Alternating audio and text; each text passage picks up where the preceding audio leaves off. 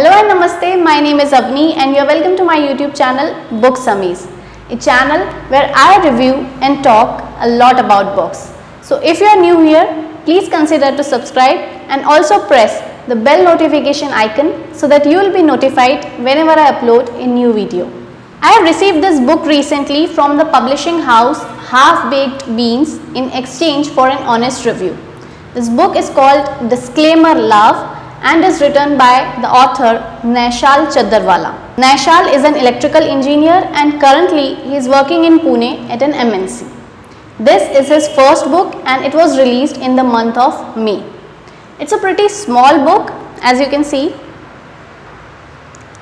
of 79 pages to be precise, and this book's cover is filled with the shades of blue and pink with a drawing of half heart, as you can see, which makes it obvious that it's a book about love, romance, pain, suffering and almost every emotion that you will encounter when you are truly in love. And this is a love story about a boy called Devat Mehta and a girl called Krishna. So let's find out what's my take on Disclaimer Love. First, let me start with the narration or the writing style of this book. The story starts with two men who are standing on a cruise ship traveling through Europe. The first person is Eklavya Patel and the second one is our protagonist Devat Mehta.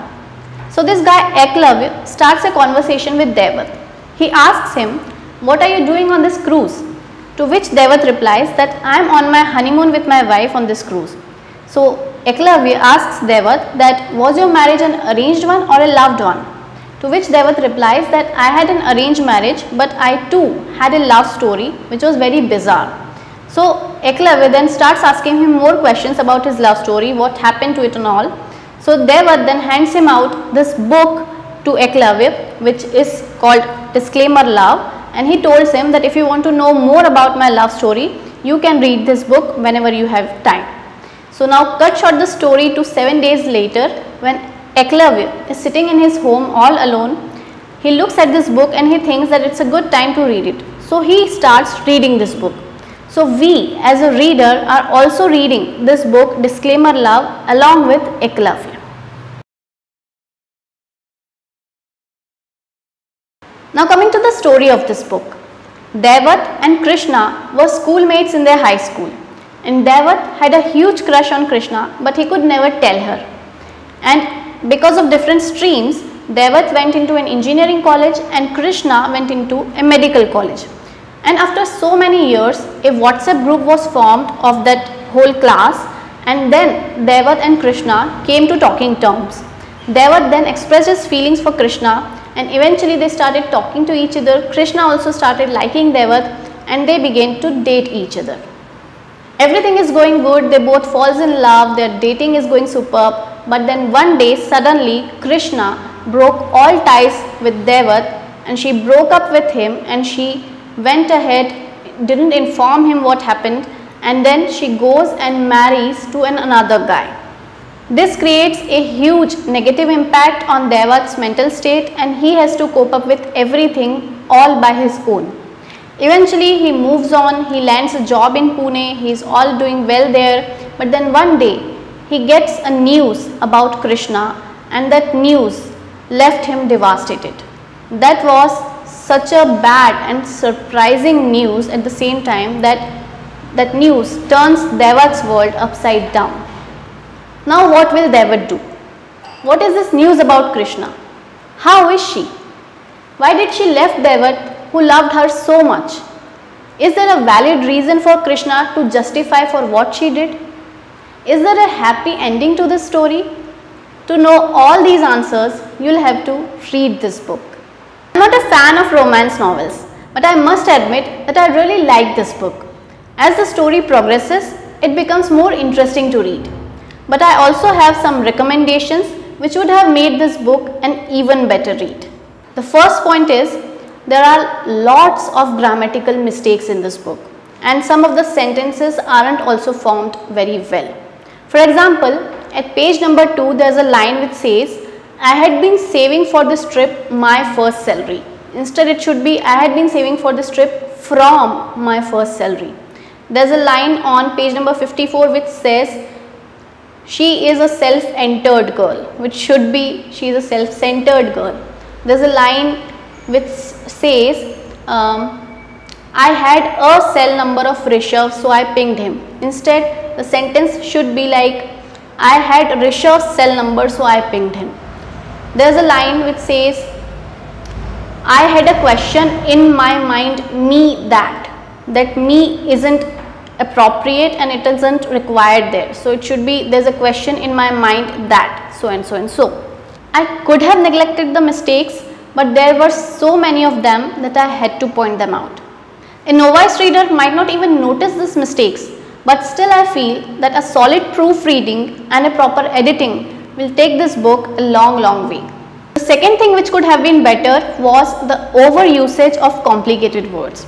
I somehow felt that the writer wrote one paragraph, then he picked out some words out of them and then he replaced those words with their high or rich vocab synonyms, and then he deliberately put those words instead of using simple words. For example, he used collyrium for coal or kajal. He used threnoids for mornings. He used loggerheads for strongly disagreeing. There was a line in this book where the girl says, I am ready for expiation and your retribution. Instead of using such complicated words, the writer could have easily said, I am ready for any sort of punishment. There was also a line where the boy says, there was some milk which I consumed.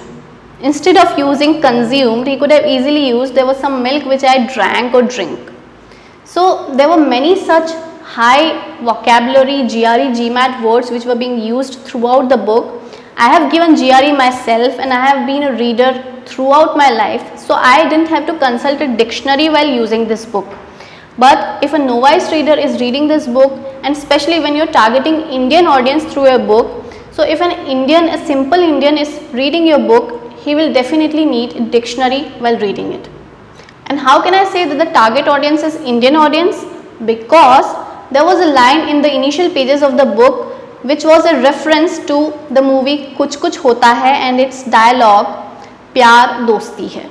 So obviously the targeted audience is Indian. And there was also an idiom used which was your needle is still stuck there, which is the literal English translation of the muhavra which we use, तुम्हारी सुई अभी भी वहीं अटकी हुई है. So if you read American English or British English, there is no such idiom or phrase as your needle is still stuck there. If an American or a Britisher or an Australian or any other person other than Indian will read this phrase, he will not get it. Only an Indian could get it because it's the literal translation of तुम्हारी सुई अभी भी वहीं अटकी हुई है.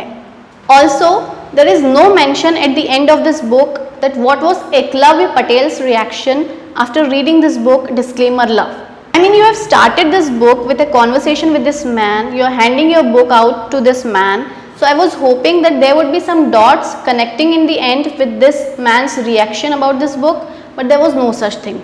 The book ends with Devat and Krishna's story, that's it. But if I neglect all such small corrections that are needed, the novel and the story specifically is very good. And I must mention about the ending of this book. It's very realistic and it gives a whole new dimension to the story. I really loved reading the ending of this story. I know that a lot of hard work and courage and effort is required to write a book. It's not a one-day task. So kudos to Naishal for his first attempt at book writing. And I must also mention about the paper quality of this book. It's extremely good. Let me show you. The fonts are also quite spaced out, which makes it an easy read. This is the quality, and the paper quality is very good. They are not like some usual paperback kind of quality, but in fact they have a very rich and glossy finish to them, the kind of papers which you usually see in magazines.